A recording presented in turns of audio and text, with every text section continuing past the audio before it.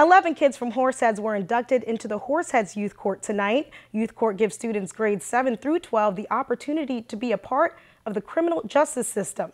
These students are prosecutors, judges, lawyers, and more who deal with first-time juvenile offenders and their cases. The inductees had to pass a 13-page bar exam to be a part of the program.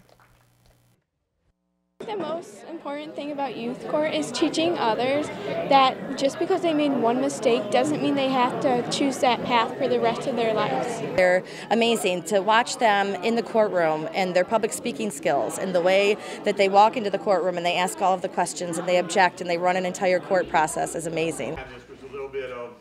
The Horseheads Youth Court is the longest running youth court in the United States. It first started back in 1976.